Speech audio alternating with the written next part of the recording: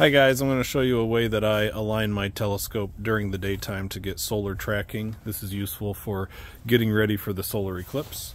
Right now I'm using a Celestron 102 GT mount. I've swapped out for a XLT 102 optical tube, but this should work with any optical tube. And this should work with most of the Nexstar mounts of the same basic method.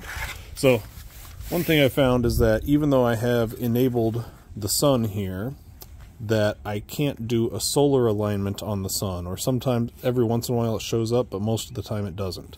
So what we're going to do is get a rough alignment on Polaris just using due north from a compass or from your phone and a rough angle, that's your latitude, and we can really just eyeball this. And then we're going to dial in our fine alignment and do a refined alignment on the sun using the solar finder to get us close, and then finally the eyepiece to get it all dialed in. So first I'll show you, we're here on the Nexstar GT handset. If we go to the menu, you want to go through here and make sure that you'll be able to, I think it's under utilities, was it utilities?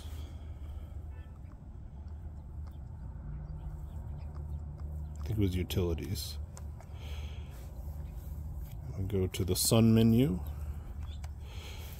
You have to either remove the sun or enter to remove sun.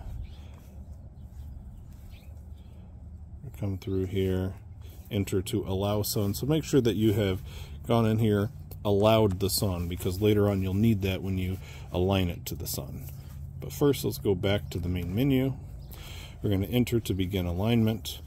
We're not going to use sky align. We're going to use a single star alignment, 1 star align. I'm going to choose that. Choose your location, your time zone, your date, and I'm going to choose our star here. Let's go to Polaris.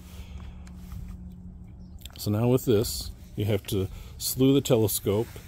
And I'm going to show you how you can do this with just rough alignment. You have to know the direction of north and know approximately your latitude angle, and that's all we're going to do. So let's swing this around here. We're going to get this pointing as close to north as we can, and for me about 43 degrees latitude.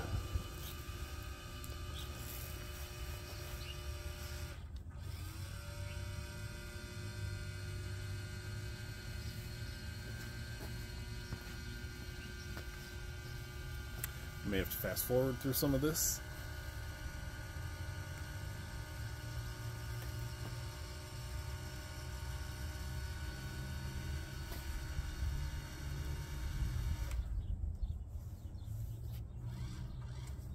Okay, I'm just eyeballing this. I haven't even gotten out my phone, but I do know that that direction is north.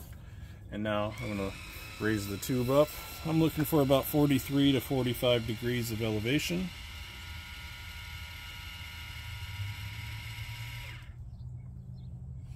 Sure, that looks pretty good. 45 degrees. I'm going to say enter, and then align Polaris. It's going to ask you to do your final line. I'm going to hit align. It will say alignment success, star pointer off. Now we actually get to slew to where we want to go. So you hit planet to go to your solar system objects, and we should see the sun in our menu because we've enabled it. So I'm going to hit sun. It'll give you a warning. Make sure you have your solar filter on or a proper setup for solar viewing. This is extremely important. You can damage your vision if you use a telescope to look at the sun.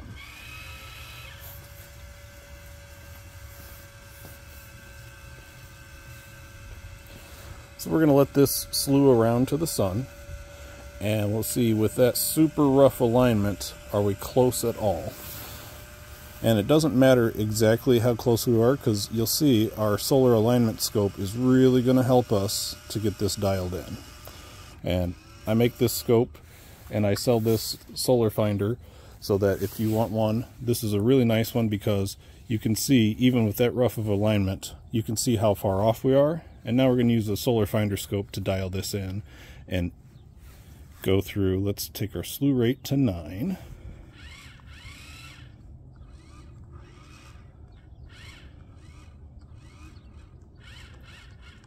You can see us getting our alignment dialed right in here. That looks pretty good. And what we're going to do is I'm going to hit align. Let's see, if I come back here again and I hit align, you would say replace unassigned, hit yes, center the sun, press align. And now what this does, it's replaced the location of the sun, so we've improved our alignment. And it really is that easy. So again, all you have to really do here is get a rough alignment on Polaris, do a 1-star align on Polaris, and you can get that pretty rough. Then enhance your alignment using your solar finder scope. And finally, let's test this out for actual solar projection. Okay, I had to reposition my box there. I want to reposition the scope. Okay, so now you see it. You can tell it's a cloudy day. You can see the clouds passing in front of the sun there. Let's kind of zoom in and see this solar projection method is what I'm planning to use. This is really nice to see. You can see the clouds going across, but you can also see the sunspots on the sun. This is going to be great for showing a lot of people the solar eclipse before you hit totality, or if you're in an area without totality, you'll really be able to track the solar eclipse much safer than trying to look into a scope.